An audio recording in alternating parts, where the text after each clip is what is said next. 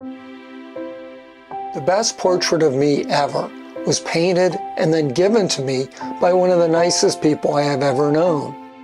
My friend Fred Danziger is a nationally renowned artist who has had some 20 one-person shows at Katharina Rich Perlow Gallery and Sherry French Gallery in New York City, James Gallery in Pittsburgh,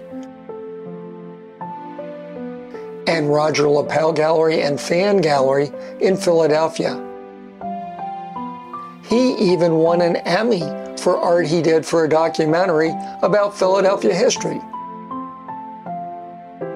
Fred is also a major supporter of his fellow artists, and he has put together a show at the Pennsylvania Academy of the Fine Arts of artworks that he has collected over the years. Fred and I both are proud Academy graduates who believe that the school put us on a pathway to our artistic lives. Fred developed magnificently as an artist, and eventually the Academy came calling. In 1997, I joined the faculty of the Academy, teaching portrait and still life classes. This gave me a new perspective, and I did my best to provide my students with an Academy experience. I came to understand that simply by being artists, faculty members could both instruct and inspire. And students also learned a lot from one another. We all had this thing that we felt compelled to do. Make art, of course. There's Fred the artist, Fred the teacher, but what about Fred the collector? It wasn't until 2009 that I began to seriously collect art. One of my art dealers was an Academy alum named Rodger LaPelle, and to my delight, he began showing many of the people I had taught. I never forgot how my great teacher Jimmy Luders had come to my very first exhibit and had bought a small piece, and what that meant to me. I decided it was time for me to do the same. With a very limited budget, I collected only small works, but I knew that even this would pay a bill or two for the artist and give them the message, someone cares. In 2020, during the pandemic lockdown, a sense of panic filled the art world as art galleries, art schools, and art museums all closed. At that point, I began to purchase something every week, usually by mail, directly from the artists I knew or whose work I followed on social media. By October, I had so much work, my walls were filled, and I began to stack things in the corners of my studio. I was talking one day with Andrea Strang at Gallery 222 in Malvern. I need my own museum.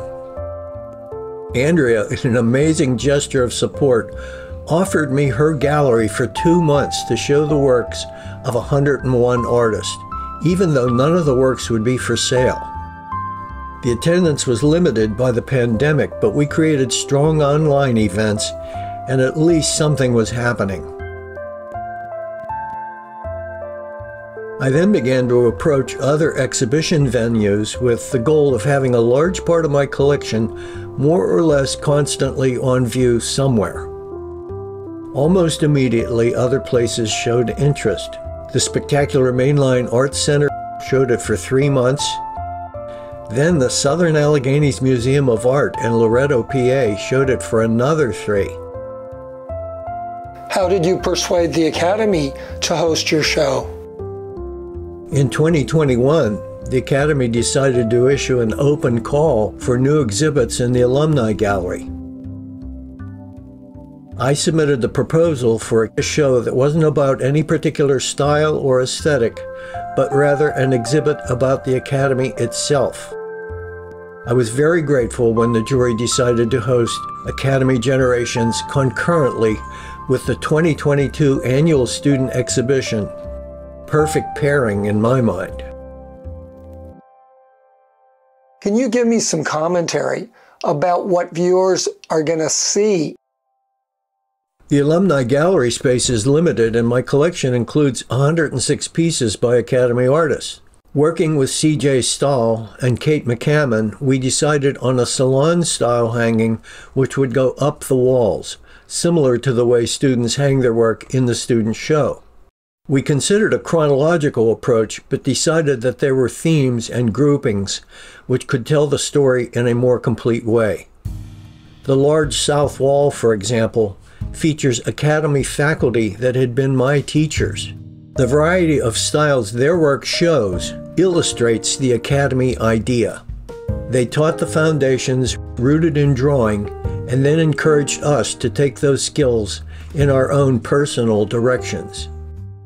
The Julian Levy piece is a lithograph done for the WPA in the 1930s and is the oldest piece in the show. The Liz Osborne lithograph has a note in the margin, "To Jim with love." I think it was intended for Jimmy Lueders, knowing what great friends they were. The large Ben Kamahira, loaned to this exhibit by Hilary Hawley, whose work hangs below it, is a painting that Titian or Velázquez would have appreciated. And I would wager that 100 years from now, it will still be a work that inspires a kind of awe. Lou Sloan's landscape came to the collection via Jim Simmons. Lou often took students on extensive landscape painting trips. Jim, whose work hangs nearby, was one of those students and acquired that piece as a result. Jimmy Lueders and Dan Miller were two of the greatest, most helpful teachers I had. They always seemed to be able to zero in on important aspects of art in their critiques.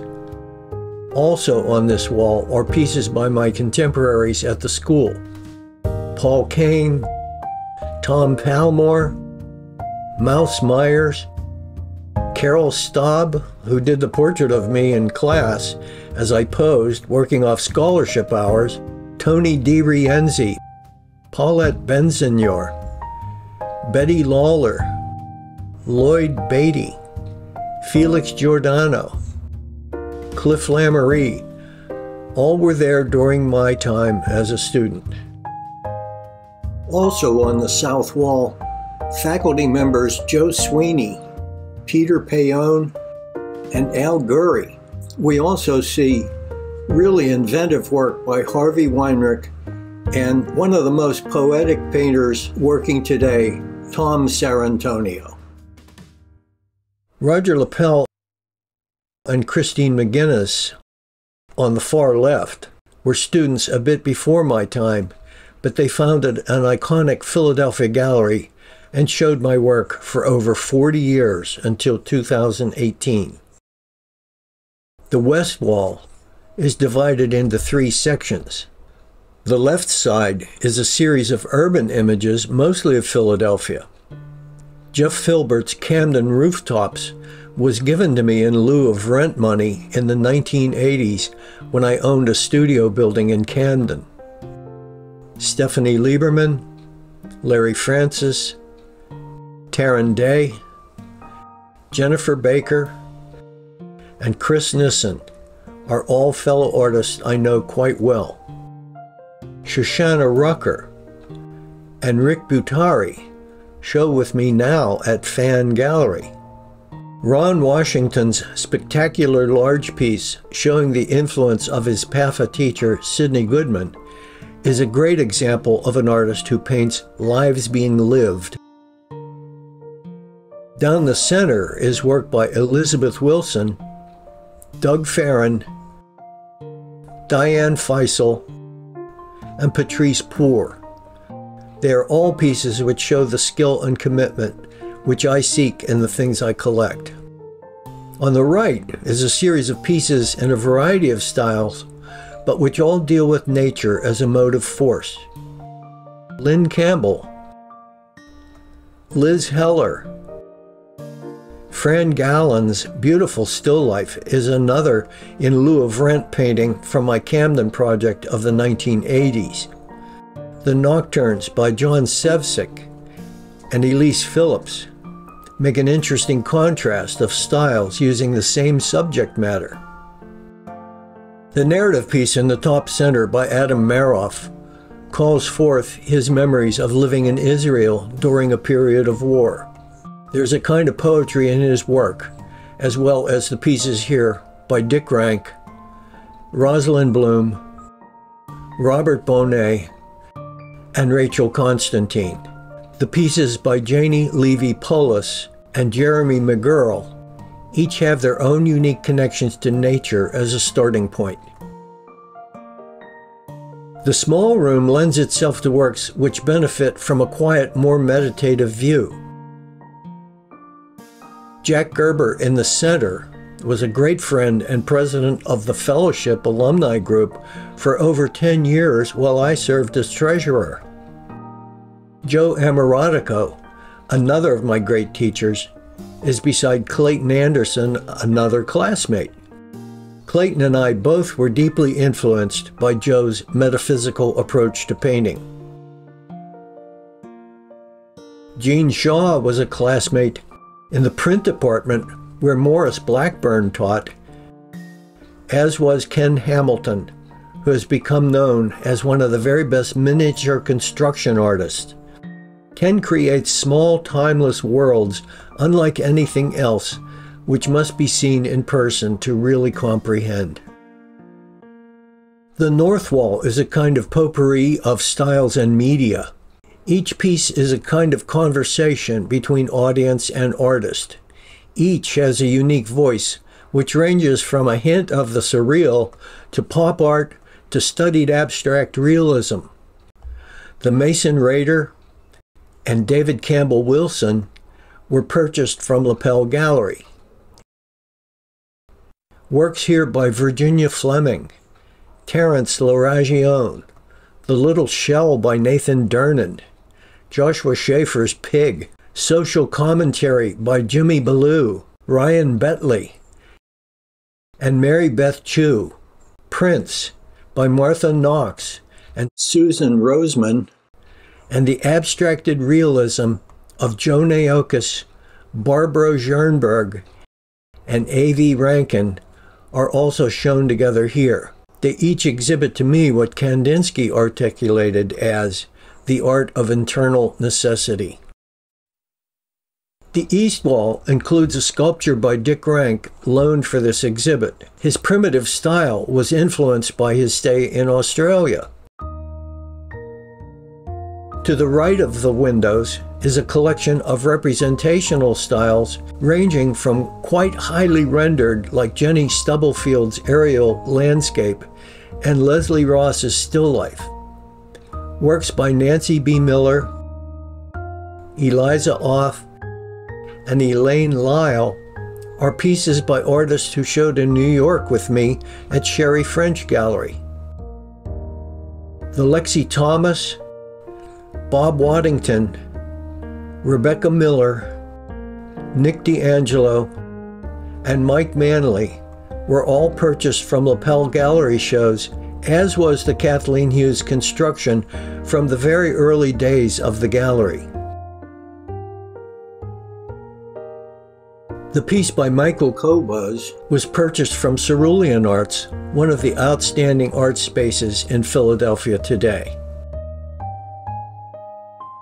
The work of Charles Newman is an artist I've collected quite often. He's an extraordinary plein air artist who is a consistent prize winner in that very competitive area of exhibitions.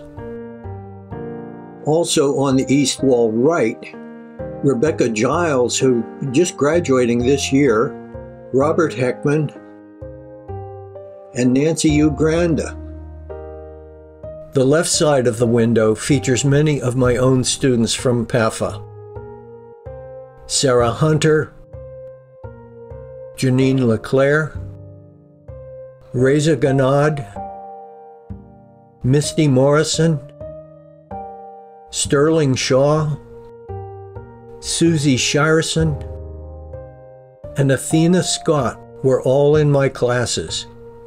The others were students during that time who I often saw around the school, such as Nicole Mailuga, Teddy Stewart, Santiago Gallius, Rob Stack, Donovan Entrekin, and Colleen Hammond.